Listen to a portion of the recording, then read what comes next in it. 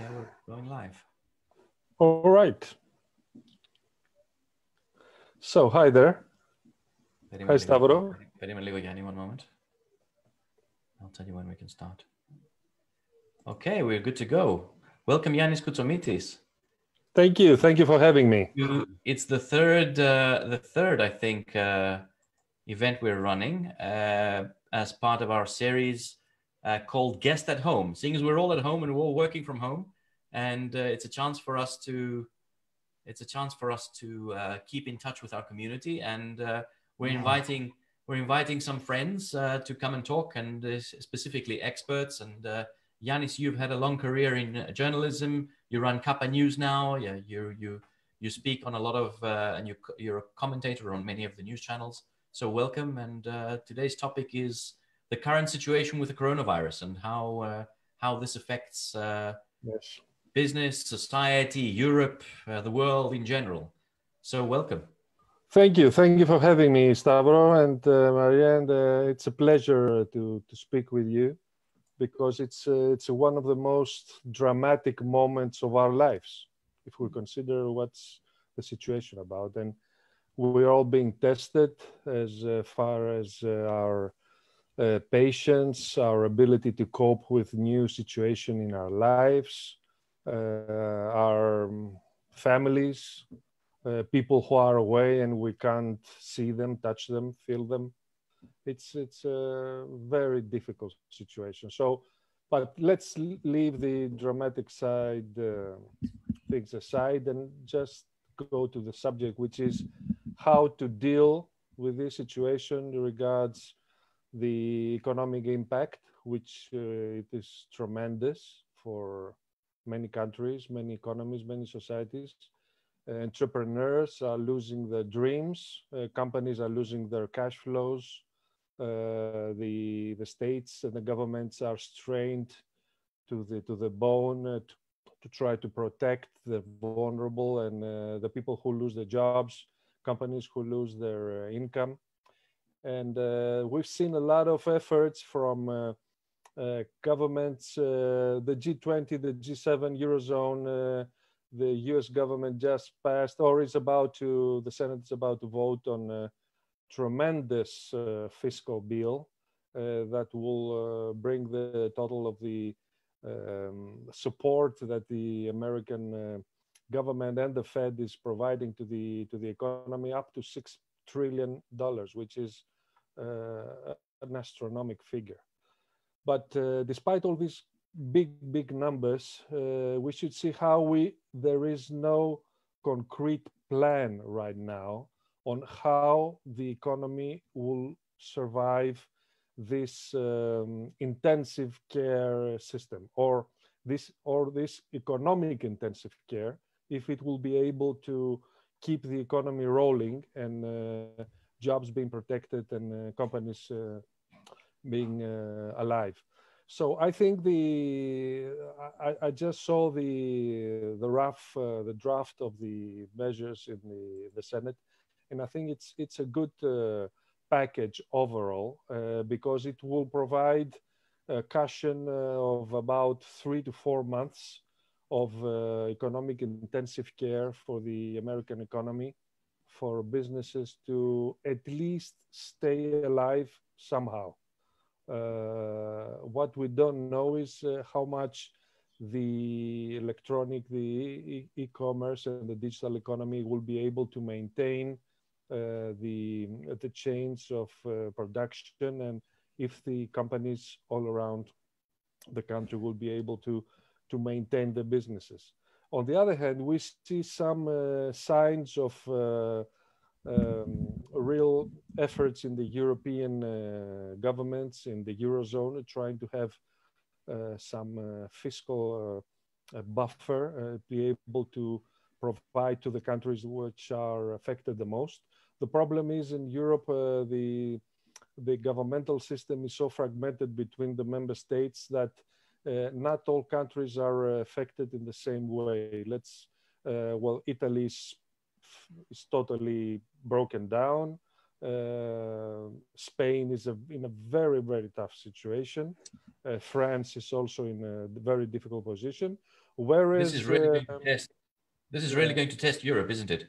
Of course, yes, exactly. And what the governments or the European Union leaders will discuss tomorrow, there is a European summit will take place via video conference tomorrow afternoon, will be how to cooperate in order to alleviate the fragmentation between the different countries, because we've seen, like, for instance, in Sweden, the economy is still alive. Companies are still working, and people go to work.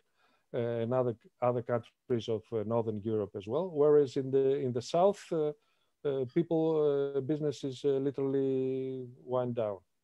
So we had three basic efforts right now from the European Union leaders. One is try to keep the financial system alive. That means the banks should remain open, the transactions should continue to happen, and no bank run should happen in the countries, and people should feel safe that their deposits are guaranteed, and people's money are there, and the business will continue. I think on that side, the European Central Bank has played a crucial role in providing almost unlimited liquidity to European banks around the euro area. So right now, despite all this dramatic situation, we haven't seen this spill over to the financial system.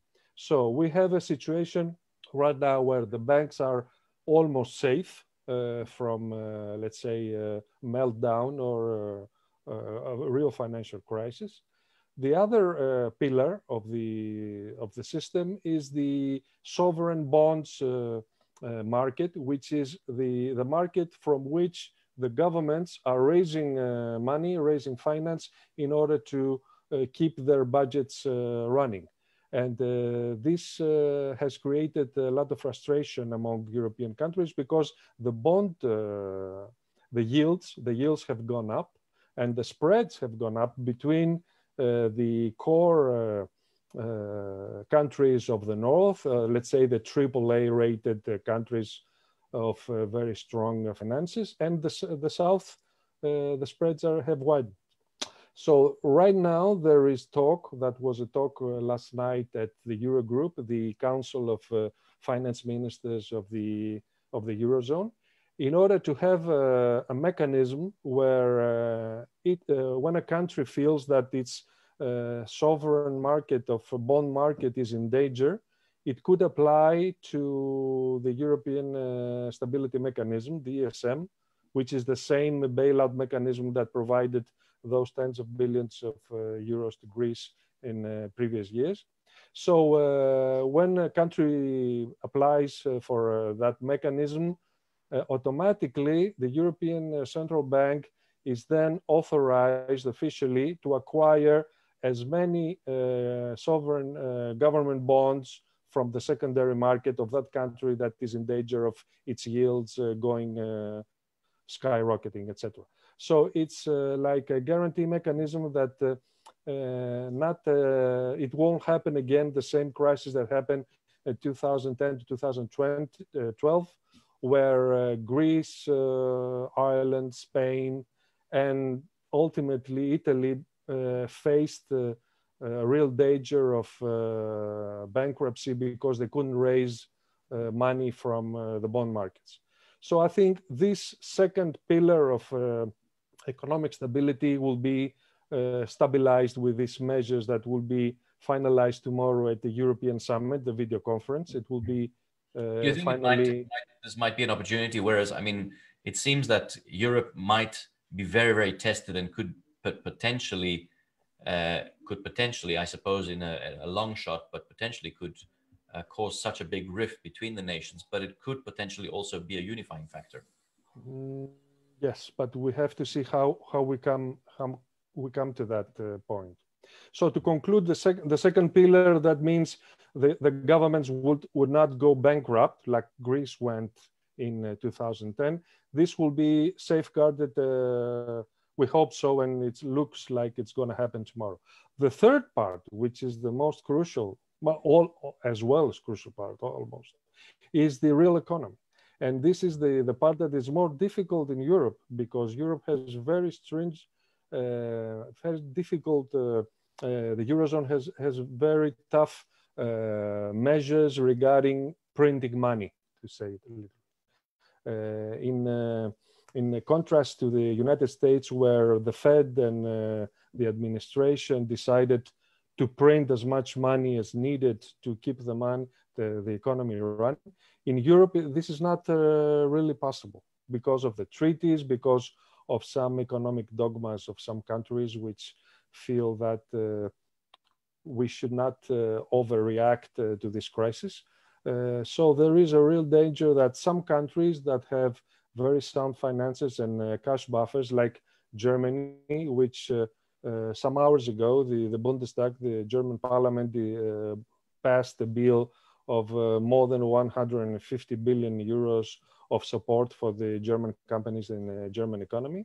Whereas other countries like Italy, for instance, or maybe Spain or maybe Portugal, are not in the same position to spend, to open the coffers and provide with the real economy the money that is needed to keep it running and keep it alive. So this is the ongoing situation right now, which will be discussed tomorrow and the weeks, the days after, how to keep the real economy alive in the most vulnerable European states. In the first days of this calamity, there was total fragmentation. There was, I think you might have noticed, there was a story about a shipment of masks that were not allowed to travel from Germany to Italy, etc., which was disastrous.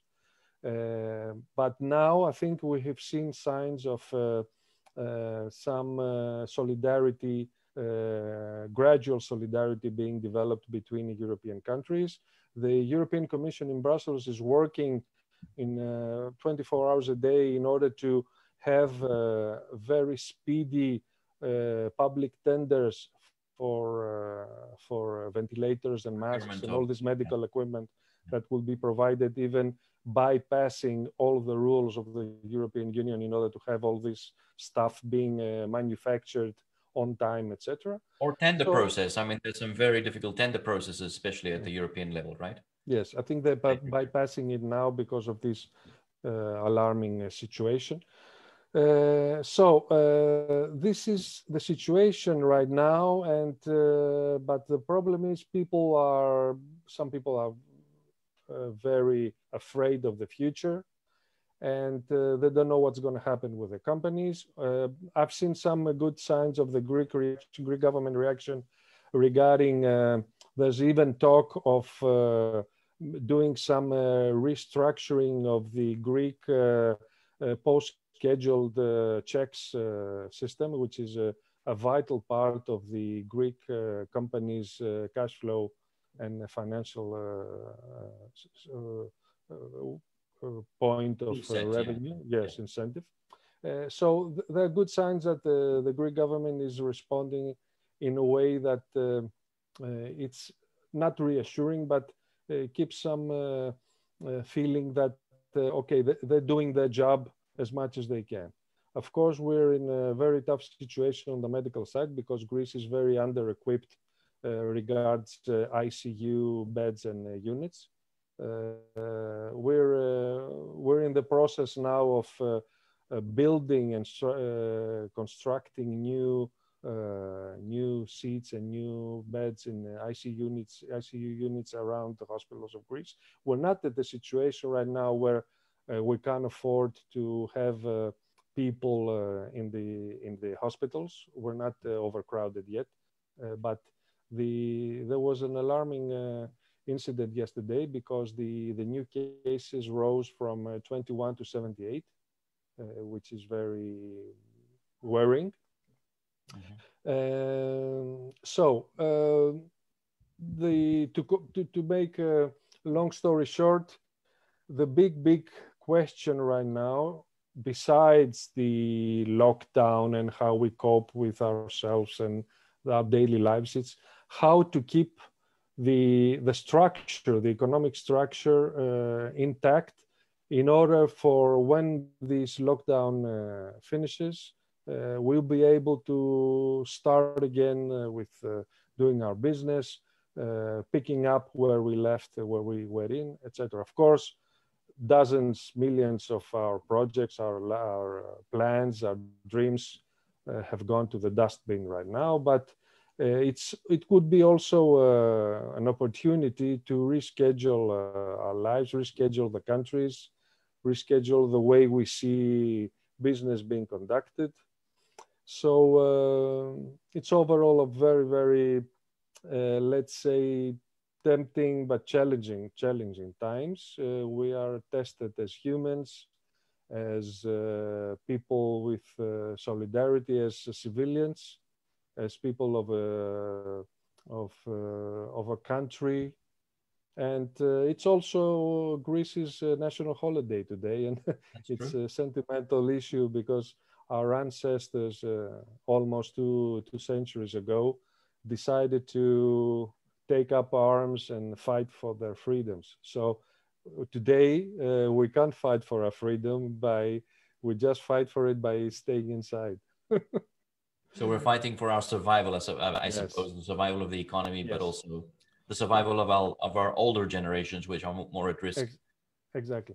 So, and the second topic I wanted to raise, and we can go on in discussing that, is the big thing that bothers me in the last 48 hours is what would potentially be the exit strategy for our countries to go back to business, which is a very tricky situation because as far as I've read papers from experts and doctors and scientists, it's very difficult to see how there will be a safe return to everyday life without a proper medication to treat the patients first, and second, if there is no vaccination yet, in order to be able to know that the most vulnerable will be protected. So how we exit this mess, it's not very clear yet. No one has a clear picture how it will be done. The most, let's say, realistic approach I read the last few hours is that there will be on and offs in our lockdowns. We'll go out of a lockdown in, let's say, 1 month or 6 weeks from now. We'll spend some weeks trying to revitalize our lives and economy. And then if the numbers go up again, then we'll go back into lockdown. It will be like that for months, many months to come. So whoever on the numbers and statistics, I suppose. Yeah, whoever thinks that this is something that will just phase out in the next 2 or 3 weeks, I think it's fooling himself. And the President, Mr. Trump, who said people will spend their Easter with family, etc. I think it is ridiculous. Yeah. You're right. Until there's a viable medication for this, or there's no way that life will continue, because it's just going to flare up again, isn't it? Yes. Okay. Now we are more trained. As every day passes, we get more trained on how to approach social life. I've been twice to the supermarket. I had my gloves, and I tried to keep social distance of 2 meters from everyone. I kept almost exact amount of money to pay. I didn't want any change. I left the change to the people there. So I left many of my plastic bags outside for 1 day. Mm-hmm. Okay, maybe some not so safe, but it's the least I could do in order to minimize the risk. Yeah. So we'll be more trained in the way we approach things once we go out of this lockdown. Mm-hmm. Mm-hmm. but the risk will be there. It won't go away in 4 or 5 or 6 weeks from now. Yeah, to be frank, I mean, I can't see any quick way out of this. Specifically for our business, you know, we've seen a complete shutdown, and revenues are, well, I mean, not completely dead, but we have got some contracts which keep us floating. But we're seeing, I mean, it's certainly the economy cannot survive like this with just e-commerce at this stage. I don't think that the logistics systems are there in order to facilitate, you know, the economy to run in this way. So yeah, it's interesting times, and you're right. This is a good opportunity for us to rethink and reset, perhaps.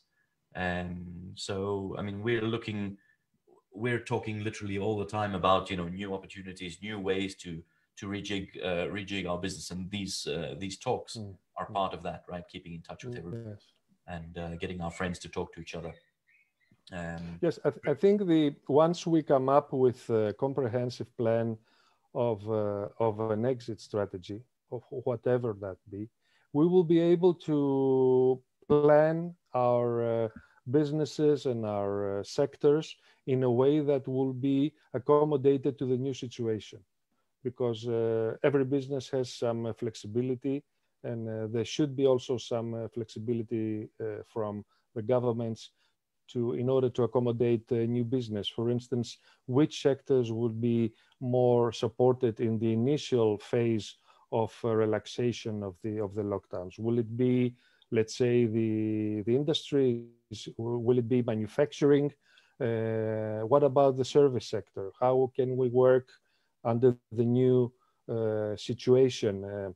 So all this exit strategy needs to be worked out in a smart way, and also a flexible way, in order to keep things running. And we haven't seen that happening again. I've been having talks with some people in the government, and they start realizing that they need to come up on a way how to go out of this situation. Until now, they are trying to mitigate the damage. They're trying to I think they're firefighting raise awareness to the people to stay inside. Okay, this will go on for a few days now. Now, I think most of the population has realized that they should stay in, etc., etc. In the next few days or couple of weeks, I think we'll have to start thinking on how, when, and under which terms and circumstances we will be able to come out of this tunnel. Mm-hmm. And Yanni, what are you hearing on the educational sector? I mean, we hear that some schools have taken their lessons virtual also via Zoom schools. And there are other schools that haven't even tried any kind of initiative. I mean, what is the plan there? Because, I mean, kids can't and students can't stay out of school for too long either. That's also not good for them. And they do need to be kept on track, and it does help them to be guided, especially when they're at a younger age. I mean, just us, our oldest one's doing lessons since Monday, every day between 8 and 2.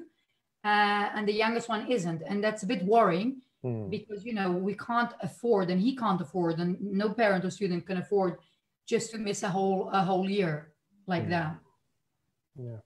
Well, first of all, there was no good acceptance by the teachers and for this distant learning issue.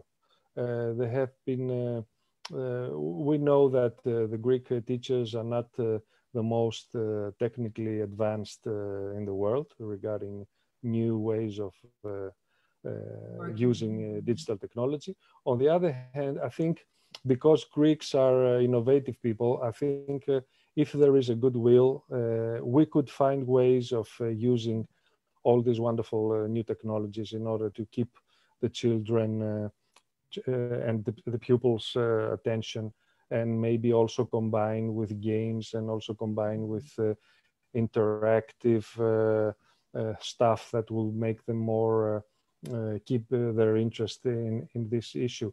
It's a totally different ball game now. I think also the government needs to come up with new ideas on how to manage the situation. As we said before, how can we imagine students or 5-year-olds, 6-year-olds going to first grade and not hugging each other and not kissing each other and not playing with another?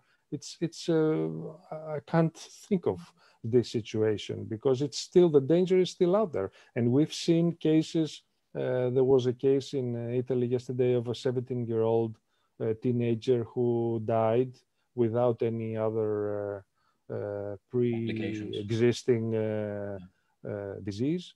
And we've seen people in intensive care units who are in the 20s. So it's a real danger. I don't know how we're going to cope with that, but this is really a big problem. And it's so dramatic that I was thinking yesterday of the children of Syria, which for years are undereducated, have lost their schools, etc.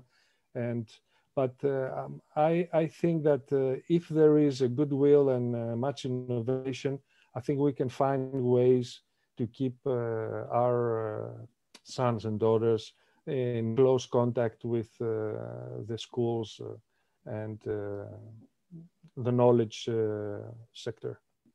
Yanni, I wonder if I can take the opportunity just to ask your opinion and your thinking around what's happening up in Thraki and with the situation with Turkey, before we open to questions and commentary from our friends. I see Charles is here, George is here, Maro is here. Welcome, Maro. Olga was here yesterday as well. Welcome, Olga. Theodora is here. So if you guys want to get your questions ready, maybe raise your hand, open up your video, and we'll unmute you in a few minutes.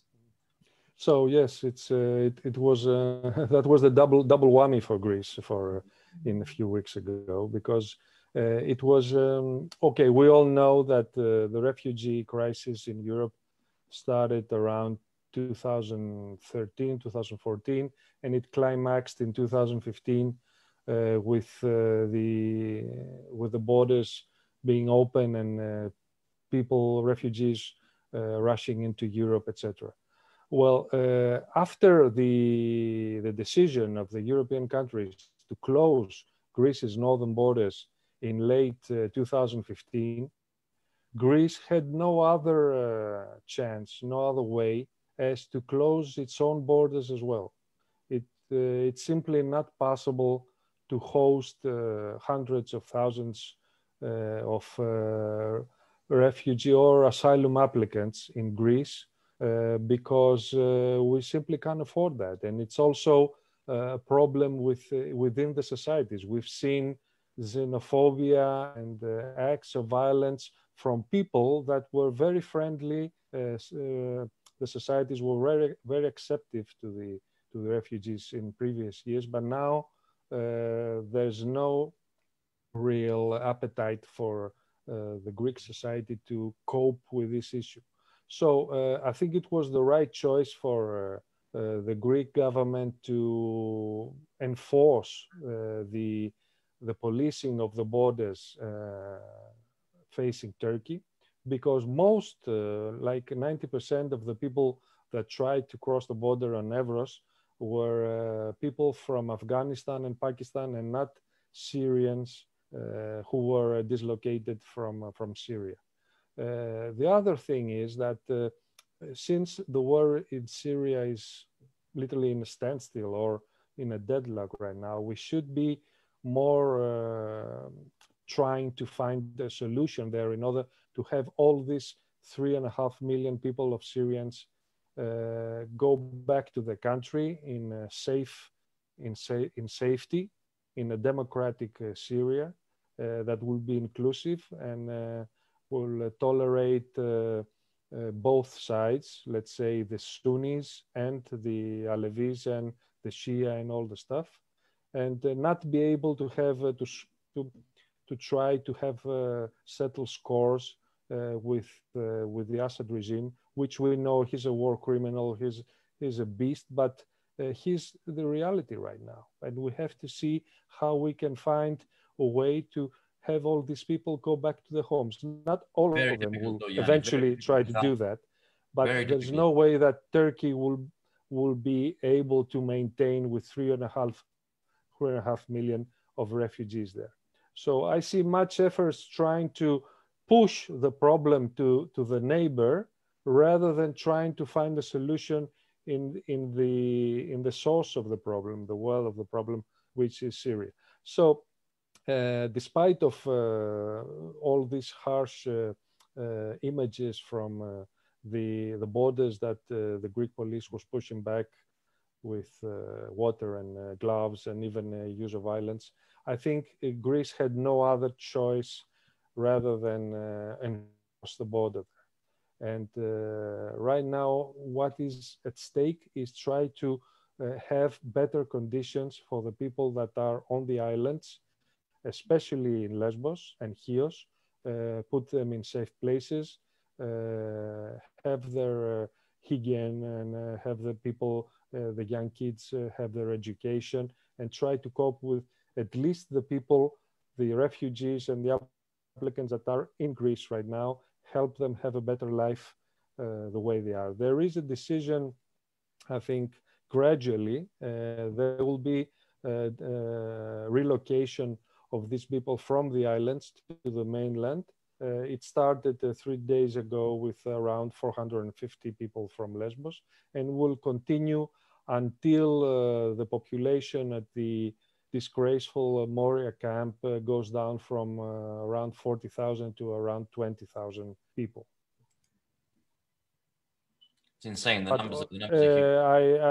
I should mention as well that it was also a very cynical game plan by Erdogan, trying to blackmail the European Union by using these people as tokens, and in his fight also with Greece and trying to have to stage a hybrid war with Greece, and but he failed. And historically speaking, it is the first time that Greece, let's say, won on the battlefield against Turkey since 1921. Since 1990 years, we've been suffering minor or bigger defeats from Turkey on the battlefield.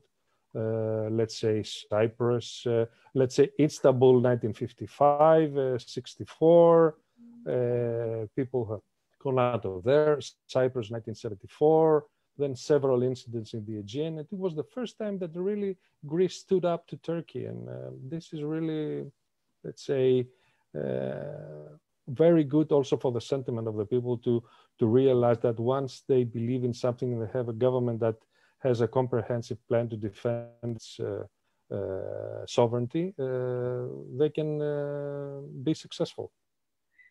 Well, thank you, Yanni. I think that was very useful discussion. I would like to invite our friends, should they want to make a comment. Welcome, Maro. Nice to see you. We watch your show straight after this. And no, I'm not going to go live today. I think right. we've had enough. You want to put a question to Yanni, Maro? Concerning, first of all, you said we have 40,000 people in Lesbos. That's not accurate. Mm-hmm. We have 20,000 people in Lesbos. No? 40,000. In Lesbos? Yes. Then how many do we have overall? I think we have 42,000 on the islands. 70, around 70,000 on the islands overall. Okay. Concerning moving them to the mainland, I've heard the conditions in which they're moving them are not okay. So if you have, if you have the coronavirus around and you're moving people in this situation, let's not discuss the situation that the people were repatriated from Barcelona. I don't know if you've been following. Yes, they're on quarantine in a hotel right now. Yes, okay, but can I go into that subject or not? Is that okay? Sure. So I have a friend who was on the airplane. She came from Barcelona, and she told me the National Health Organization asked them to find masks and gloves on their own before arriving to the airport and get to the airport wearing the masks and the gloves, yes? First of all, in Barcelona and everywhere at this moment, there is no possibility of finding a mask. So they made it clear that it's in their best interest to be wearing masks, because obviously when Mr. Chordas, Professor Chordas is saying that we should all be treating ourselves as a potential carrier of the virus, yes? So if you have 200 people on an airplane and you don't know who these 21 that it came out they are carrying the virus, then the only logical thing to do is put masks on everyone, you know?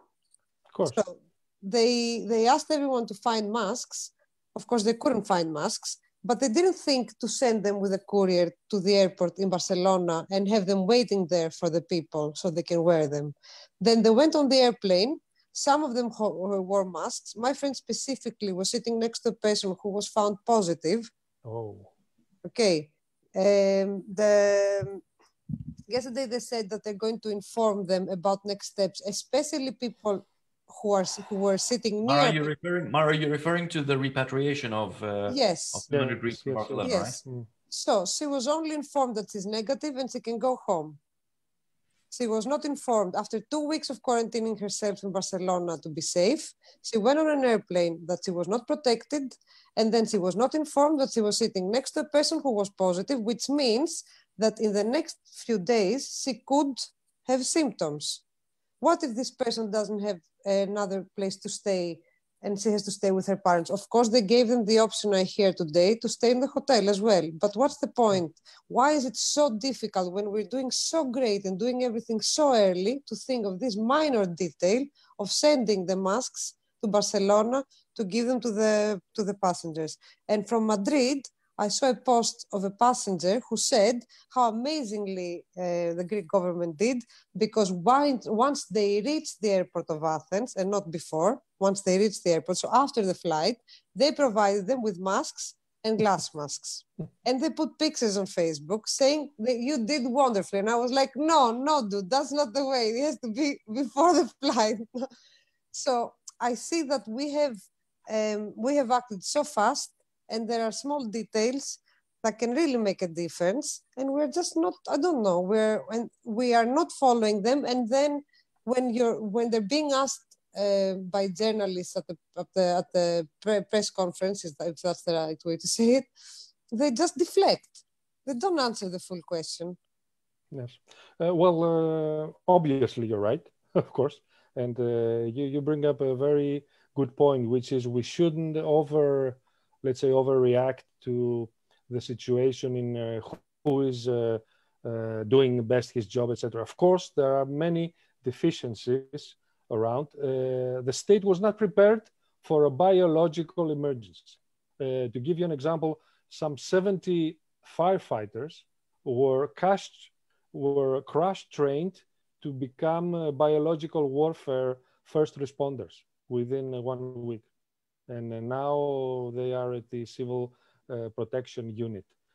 So there was no plan for something like that. Absolutely no plan. And it was like the Greek way of trying to innovate stuff the last minute. That's why most of us say that the response was good, because we know how deficient and how bad the situation in the Greek state was. But of course, you're right. This is absolutely, let's say, negligence from the Greek state to have all these people fly with that protective gear. I was thinking as well, there are 2,000 people stuck in the Istanbul airport for the last 6 days, and they can't go anywhere. They can't go out, they can't travel. 2,000 people in Istanbul airport. They should jump on one of Erdogan's buses. Yes. Yes, but if I can add, the thing is that, okay, we knew there was a deficiency, and sometimes when I've been saying the Greek government has been doing great, but I don't usually say what is also in my mind. That is, yes, we acted very fast because we knew we weren't prepared. But at the same time, as a citizen, before following all the measures, I was telling my friends, just shut up and stay at home. Now that we are fully following the measures, with all the implications that has in our lives and the economy, now we have the right to question. Mm-hmm. When you're not following... You've been in isolation how long now? Since the 29th of February. 29th of February. Yes. So once you're following the measures, then you have the right to ask questions. So when a journalist asks, why is this happening like this? For me, right now, it's not okay anymore to deflect. Yesterday, I uploaded the video talking about this specific flight on detail, okay? And for 6 hours or 7 hours, my video was down because someone reported it, because apparently it wasn't okay for me to give such detail. Really? Can you believe it? I'm a nobody. I have like 3,000 friends on Facebook. That's it, you know, and 100 people are watching my videos, and still someone thought that I had to be silenced because we have to pretend that we're doing everything perfect, and that's not okay. You know, today again, I don't want to say exactly what, but there was a question, and you know, now the journalists are not present. They're sending their questions in. So it's easier to deflect because there's no one to, you know, return, you know, come back with another question. I wonder, Yanni, could you comment on that issue of the journalists actually putting their questions through email or through and actually getting their questions read to them? Well, this is a new procedure that's happening also in other countries as well. In the European Union, all press conferences are now with pre-arranged the questions, and there's no real ability to pose questions live. So this is a real problem. I think Maro has a point there. Maybe they can try Zoom, since they're trying to make, you know, homeschooling, and via, you know, they're telling people to work with teleconference and everything, and they're using it in the ministries between them. Maybe it's time that the journalists can go in via Zoom and ask questions, because for me, it's not okay at this time. If the only way I can pose a question to the government is these journalists, and if these journalists, who are not always trying to make uncomfortable questions, obviously, even when they try a little bit, these questions are not answered, me as a citizen, they are my representative there. You know, it's gonna get worse, because it's normal, it's gonna get worse because things are gonna get more difficult, and they're gonna be avoiding answering questions, because this is what politicians do, no?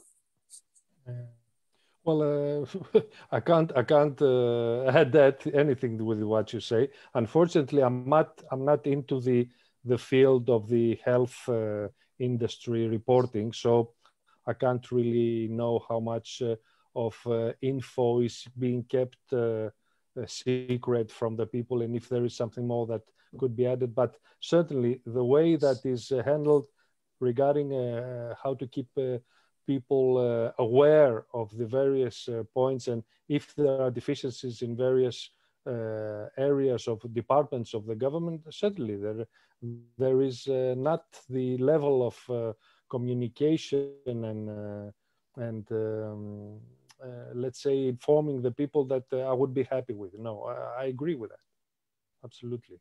Do we have any other questions from anyone? Any comments? Any points anybody wants to put across? Maybe we've got Charles. I see Charles has joined us. Hello, Charles. Welcome back. Okay. All right. Good. All well, right. So thank you. We will release everybody early. Oh, Charles wants to ask something. Yeah, guys, I'm not Greek, right? I'm half Greek, so I'm commenting from a foreigner's point of view. I understand what you're saying, Maro. I take a lot on board. But at the same time, I do agree with you that politicians have to find a way of answering a question without actually getting trapped. And journalists are trained to ask questions to trap. So the two are probably playing a chess game, which is frustrating. I totally understand. But one thing I would like to say, it's an observation. I'm not really asking Yanni a question, but I have something to mention to Yanni in a minute. What I would say is, as a Brit pensioner living in Greece in the last few weeks, months, I would prefer to be here than to be under Boris Johnson. Okay? And the other thing is that we have our kids living in Jersey in the Channel Islands, which comes under the UK, but has its own government. And they are still not locked down. Okay, so I think your guys being your current government, your current authorities, with the SMS to go out, with the passport, etc., are doing a pretty damn good job. For somebody of my age, and I'm nearly 68, I feel more secure here than I would do in the UK. Okay? So that's one point. I totally agree with your frustration, however. Your point on the guys flying home, I don't know, I might be wrong, but I would have thought it might be up to the Spanish authorities or somebody from the departing country to provide, because you're actually sending people out of your jurisdiction into somebody else's jurisdiction. In my book, it would have been up to either the airline or the authorities. It's a very tricky question. It's a very tricky area, but I totally agree with what you're saying. If you're sitting next to somebody who's got it, you know, I find that bizarre. You either separate them completely. If you know that they're confirmed, it's like the old days on the plane, the smokers and the non-smokers, or, you know, you don't allow people to go who have it with people who don't have it, if you know. I think they weren't tested. The people who traveling were not tested when they boarded the plane. Yeah, fair enough. But then is that up to the airline, the country of jurisdiction? Also, I think it boils down to who's accountable at the end.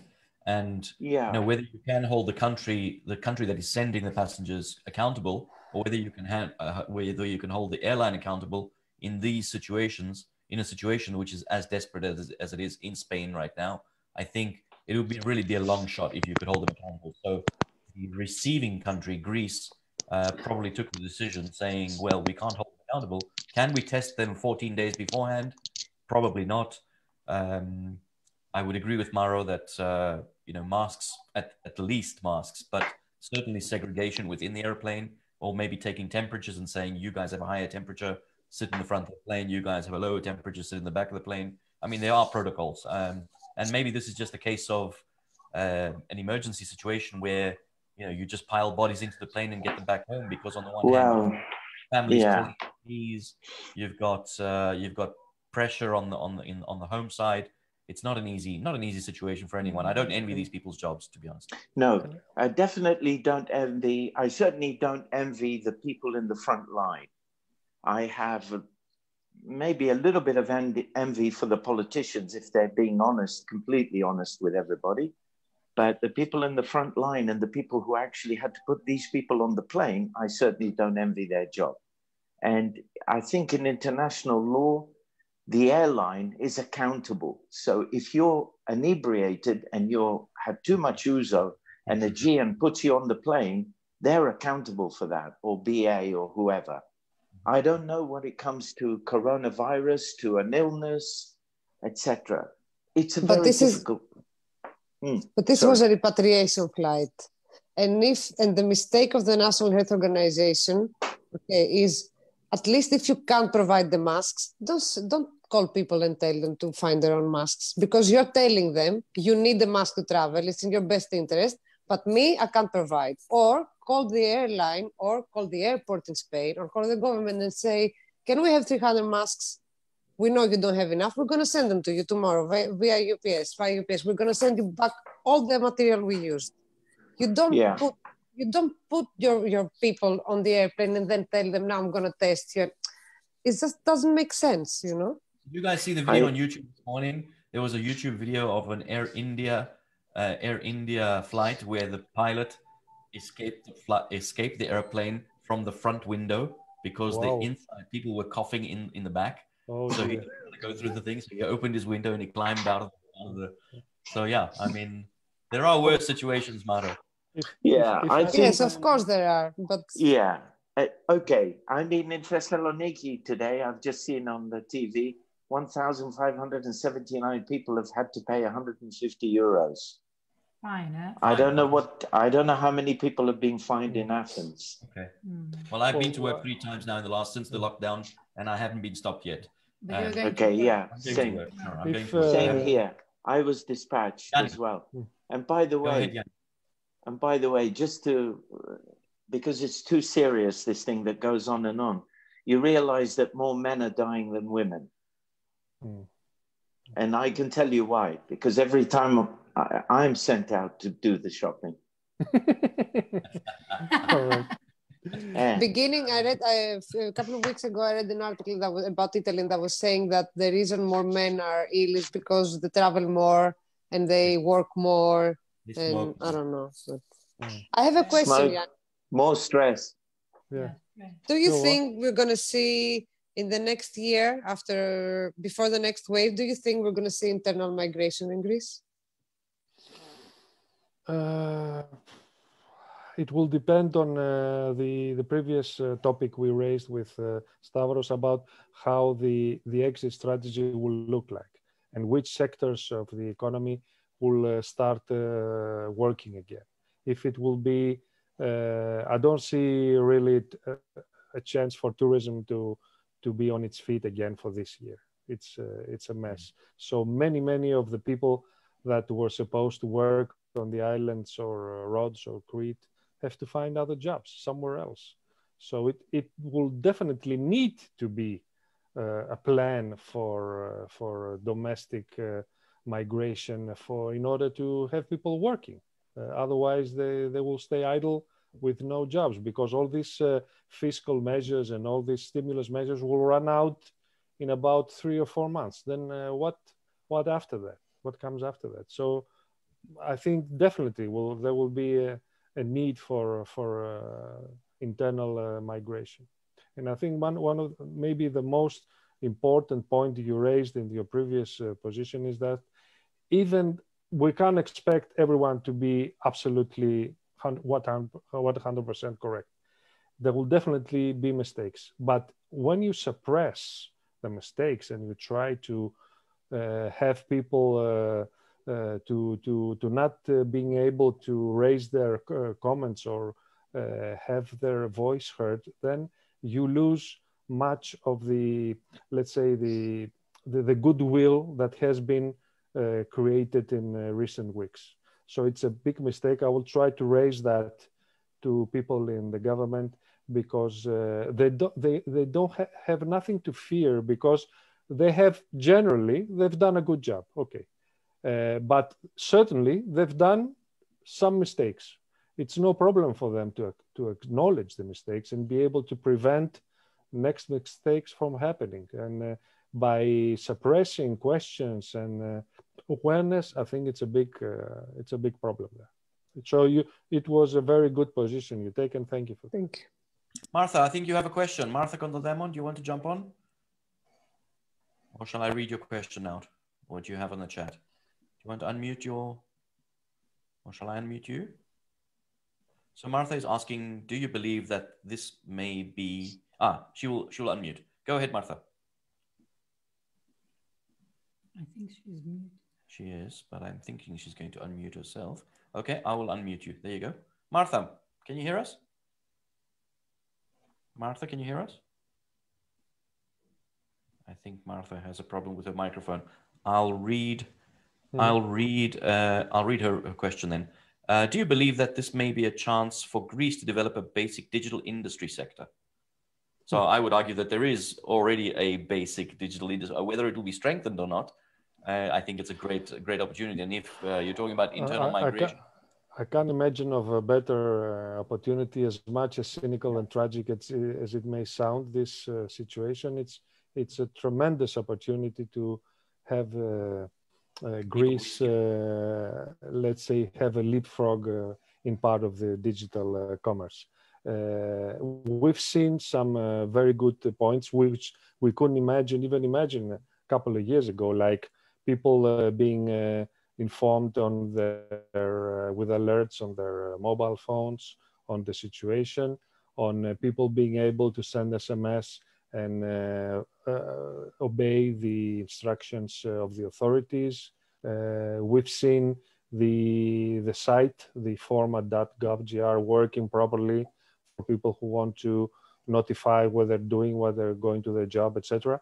So basically, we've seen some things that have put Greece on the scale of a proper country with functional governmental digital communications. Now it's part of the rest of the equation, which is the ISPs and the rest of the real economy and the digital providers to come up with creative solutions and how to best promote the stuff. I think the retailers recently, the last few days, are coming up with very innovative ideas on how to, for shopping, for having goods delivered to you, etc. They're keeping their shops open on a digital scale. I think it would be. Are you referring to the e-food and yes, and Sklavenitis, yes. Sklavenitis, sorry. Sklavenitis is an e-food deal, right? Yes, and it's like a for sale deal, but that's how it works. We're in a war economy right now, and the situation, the reality, will impose its terms on the economy. So it's definitely a great opportunity. Absolutely. I think that people will have the opportunity during this time. I mean, if there's one thing people can do while they're stuck at home between four walls, is to sit and reskill, use whatever time they have to learn a new skill, learn programming, learn how digital skills, understand what the gig economy looks like, use Udemy, use Udacity, use Coursera. For instance, I will tell you from my previous job in the entertainment industry, I've seen a lot of people now going online and having creative shows online, and there was even a stage play, a theater yesterday, live on YouTube with 5 cameras, live broadcast of a very high quality stage play in Athens, which was broadcasted on YouTube live. So we'll see innovation from places we haven't even imagined yet. And I think the mainstream corporations will have a hard time coping with new ways of innovation that will come up from citizen society, etc. So it's interesting times from that side. We certainly do. We live in interesting times. And Yanni, I want to say thank you very, very much for giving us your time and your insights. Thank you, Olga. Thank you, Maro. Take care of yourself. Thank you. Everybody else. Stay safe. Everybody else for joining us this evening. And perhaps we'll see you on another one. We have another one tomorrow evening, I think. We have another one tomorrow with Stephanie Barent. Yeah, she'll be talking about zero waste. So we're taking some of our meetups that we have normally at the Cube, and we're going to put them on this forum as well. But when we don't have a normal meetup, we'll invite a guest like Yanni, and a local expert or an international expert to talk with our crew and our online family. So Yanni, thank you very much. Thank you guys. Thank you. Care. Very interesting. And we're going to restream this at 10 o'clock tomorrow morning on the Facebook page. And good luck and good night. Good night. Good night. Bye, guys. Zito Yelas. Bye bye. Zito Yelas. Zito Yelas.